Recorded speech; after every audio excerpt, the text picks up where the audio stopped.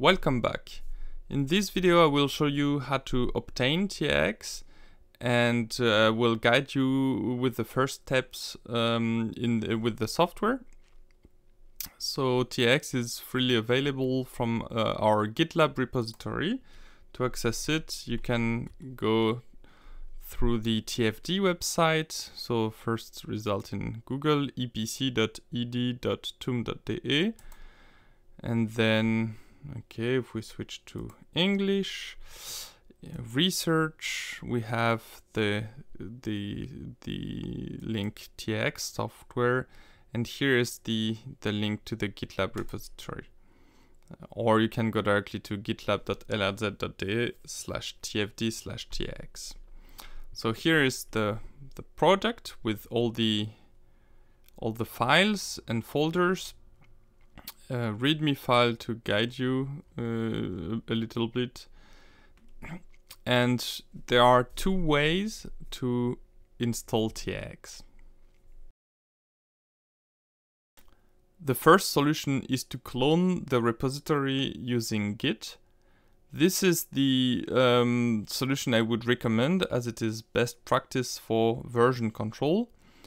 It will also allow you to have the latest releases and always be up to date by simply pulling the latest development. To do so, you need to use the software Git. On this computer, I'm using Linux, so I will simply open a terminal and use the command sudo apt install git all. It asks for my password, and here it doesn't do anything because the software is already installed, but it simply installs the software if you haven't done already. On macOS and Windows, it's slightly different. If we use, again, Google search, we can take the first link, gitscm.com. And here you have various resources like documentation, but also the download button. And you have a guide for macOS, how to install it.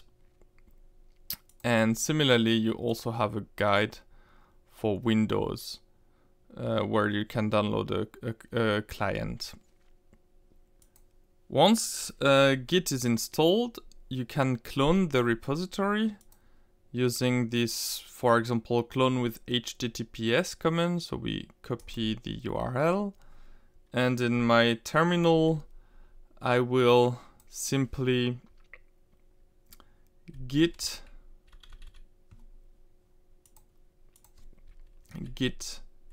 clone recursive, then I paste the link to the repository, and then I select the local folder where I want it to be cloned. So for example, for me, that would be in documents, taXTutorials, MATLAB, and let's call that folder TX. And enter, and now it's cloning the repository into my local folder. It may take a few seconds depending on your internet connection.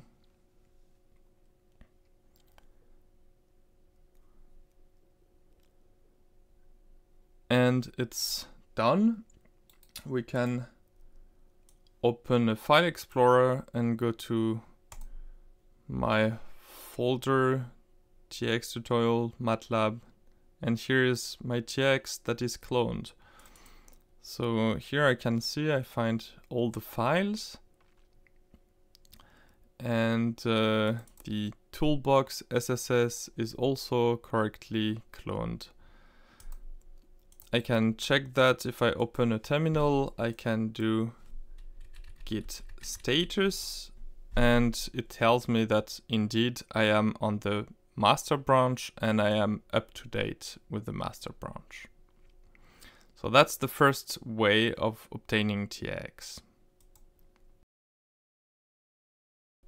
The second solution is to download as a standalone the software.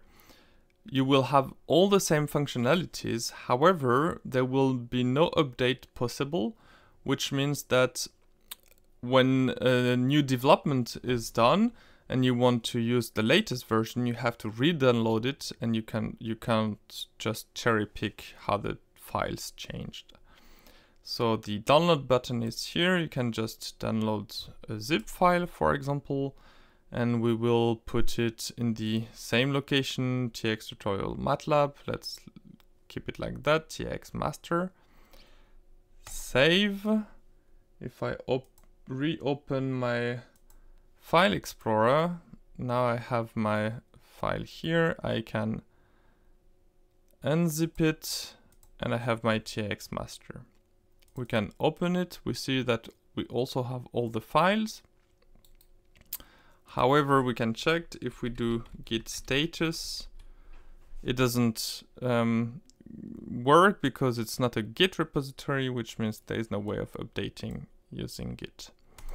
And one thing to notice is that here the SSS folder is completely empty.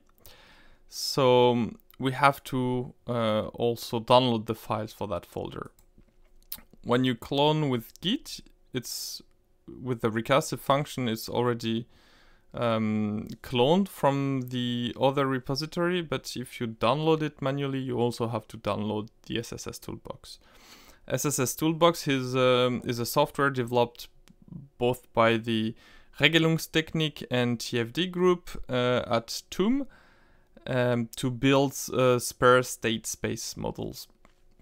So here you have to download it to with the correct commit. So if you just click on the commit number, it will open a GitHub repository, and here you can download the zip file. Again, put that in SSS, save it, and if we unzip it, we have all the files here. Actually, I think we have to put them at the root of SSS, paste, and we can delete that, and we're good to go. So this is another way of installing TX. However, I would recommend not using it and rather clone with Git. If you're afraid that updates with Git would break your working models, you are not forced to update. You can use your current version without changing anything.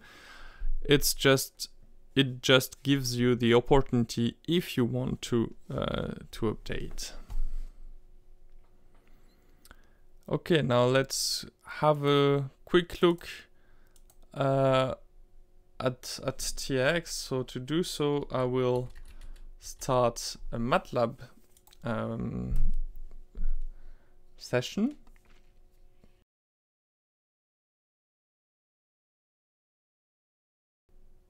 So here is my MATLAB session. I will go to my documents, taXTutorial, MATLAB, TX, and there we have it.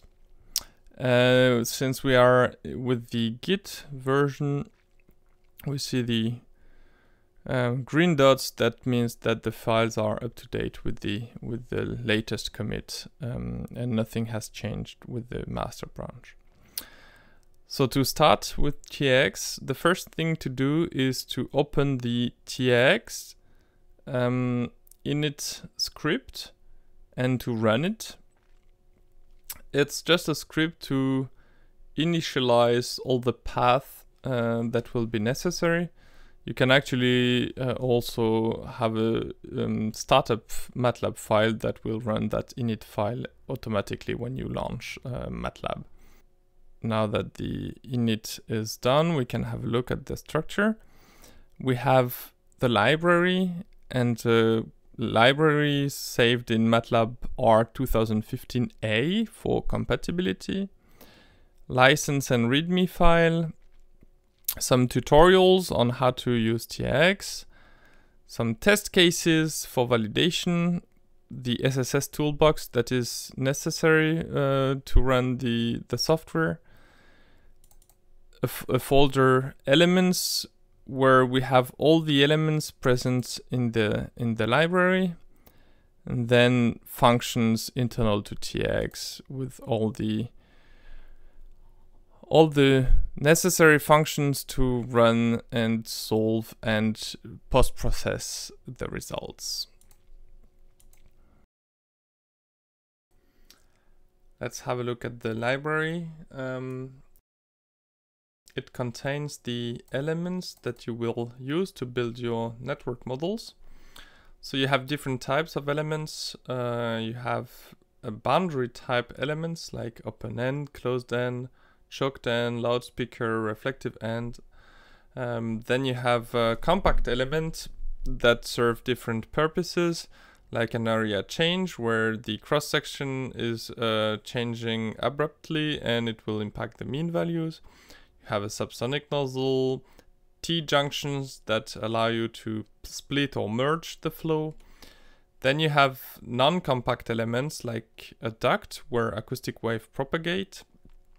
Then you have also a duct that can also take into account temperature gradients and varying cross-section. Then you have elements for flame modeling, like simple n-tar model or the G equation or a more general transfer function model. There will be a video dedicated for these elements. Then you have a flame element or a simple temperature jump. You can also impose a acoustic scattering matrix. You have a Bloch element to reduce computational cost if you have a discrete rotational symmetry. And you have elements to extract some quantities of interest like scattering matrices. So in the next videos you will see how those elements can be used, and we will go into more details. We can already have a sneak peek. For example, when you double click, that opens a mask and you can change the parameters of the element. So here for a boundary condition, for example, you can select if it's an upstream or downstream boundary. Then you have several parameters like the area, the Mach number, density, speed of sound, and so on. Obviously, depending on the elements you're considering, the parameters will be different. For example, for the area change, you have in this case the area ratio, but also a pressure loss coefficient, and you can introduce some inertial lengths. So each element has a set of parameters that you can specify. And yeah, in the next videos we will see in more details how to set up models and how to use these elements.